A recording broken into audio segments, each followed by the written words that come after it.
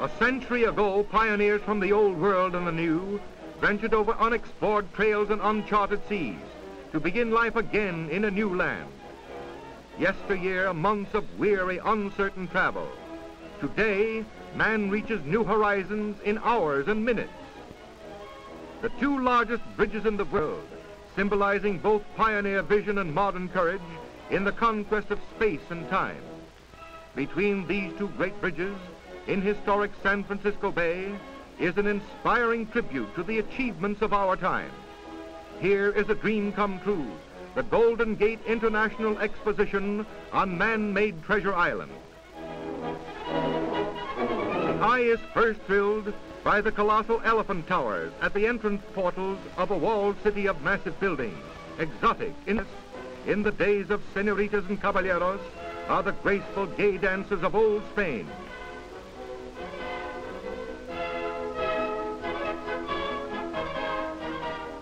Just beyond, at the Court of the Seven Seas, is the giant statue of Pacifica, boldly expressing the theme of the Golden Gate World's Fair.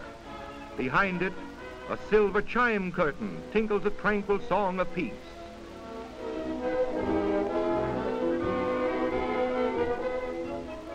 Pacifica is a massive sculptured figure 80 feet high. Overlooking the court it dominates, the exposition's vast garden acres. Sparkling bright fountains are everywhere, living silver strands, reflecting the flowers and the brilliant colors of great walls under the sunlit California sky. Looming over the court below rises the graceful Tower of the Sun, set among pools and gardens carpeted with the bright flowers. This is the theme center.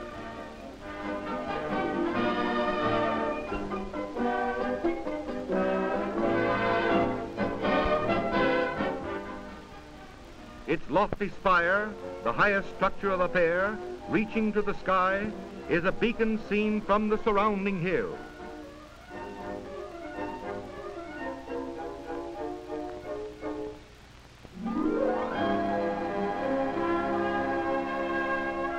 Its shimmering reflections bring beauty from the sky.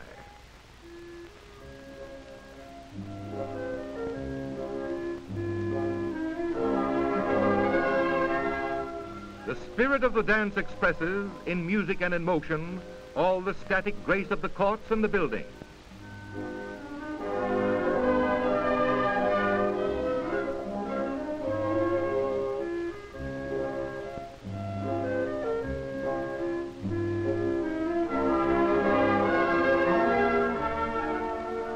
At the Court of Flowers, the rainbow fountain blends sparkling waters with multicolored blooms.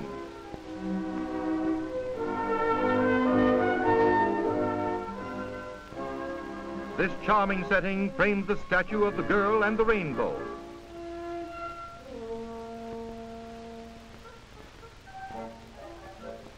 The Arch of Triumph looms up nearby.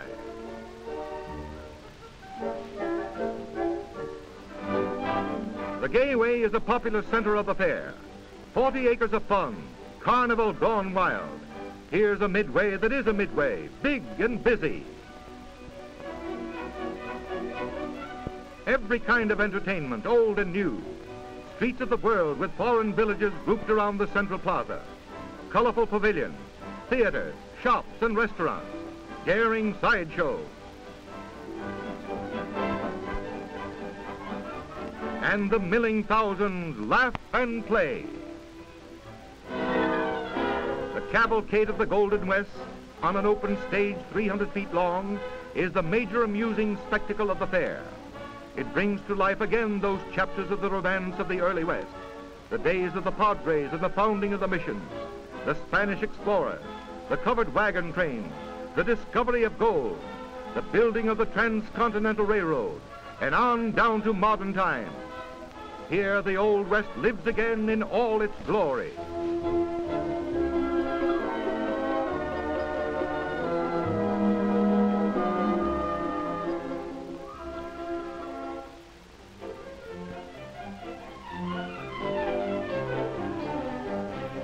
National dances old and new, colorful costumes, gay music, laughing girls and their gallant partners in the folk dances of other lands.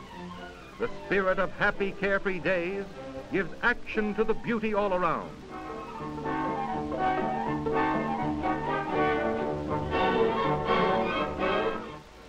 A replica of an old mission brings to this fairyland a reminder of the influence of the cross in the early progress of the West.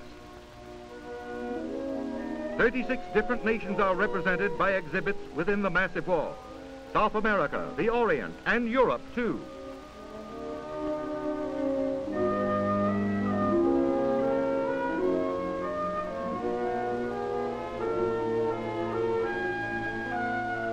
The Far East makes a friendly visit. A Japanese Samura house set in an ancient garden typifies the finer traditions from across the wide Pacific. Here is told the story of Japan, contrasting the old with the new.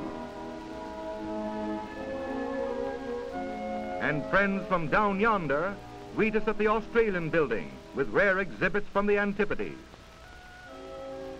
Far off Indochina proudly shows art of centuries ago to the people of today. The wide Pacific promenade leads to the impressive Chinese village. A unique exhibit created by old friends, it mirrors all the majesty and romance of Cathay, old and new. An authentic reproduction of a Chinese walled city.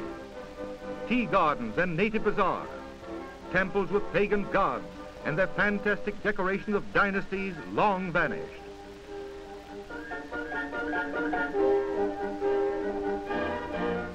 Fun in the ancient Oriental manner, Punch and Judy ages old.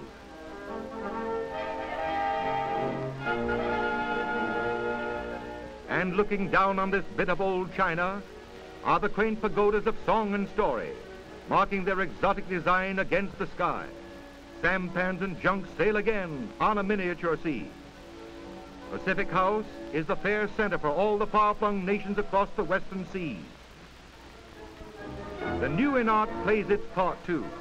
It is dominantly expressed in the massive murals of the Federal Building, telling in pictures a history of a nation, bold of line, daring in color.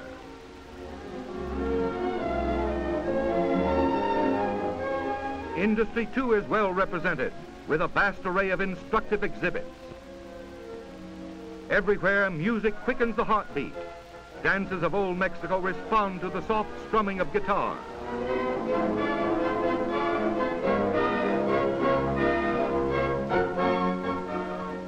"400 acres of kaleidoscopic colors, a strange combination of the beautiful, the exotic, and the magnificent.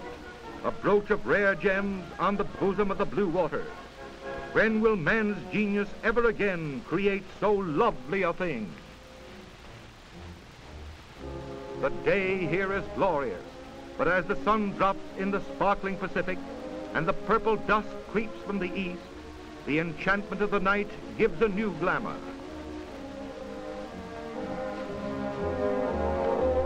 Tinted illuminations of nocturnal harmony, painted with great brushes of light, glittering in the dark, a veritable fairyland with changing colors of blue and rose and green. Fountains become living rivers of fire. Columns of luminous vapors rise to the stars, which seem reflected 1,000-fold on Treasure Island in the bay, proclaiming peace to all men, and through it, progress and greater things for all the world.